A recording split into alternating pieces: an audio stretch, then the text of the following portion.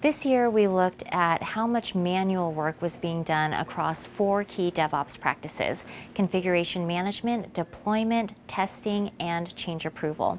So the high performers are doing really well. They're doing the least amount of manual work, which means they're doing a lot of automation. The low performers are doing less manual work, more automation. But medium performers, they're doing the most manual work of any group. So what we think is happening is that as organizations start to embark on their DevOps journey, they start to see some early successes. They are automating their configuration management and testing.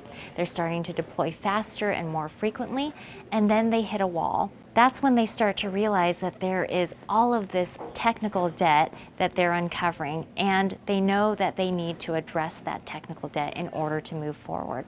We've seen it for the last 2 years. We've seen it in rework, and now we're seeing it in manual work. This is what the medium performers they're finding themselves in. But if they stick with it, they'll make it through that transformation. What we recommend to those medium performers is to resist the temptation to put in a whole bunch of manual processes and to push through and continue your automation journey.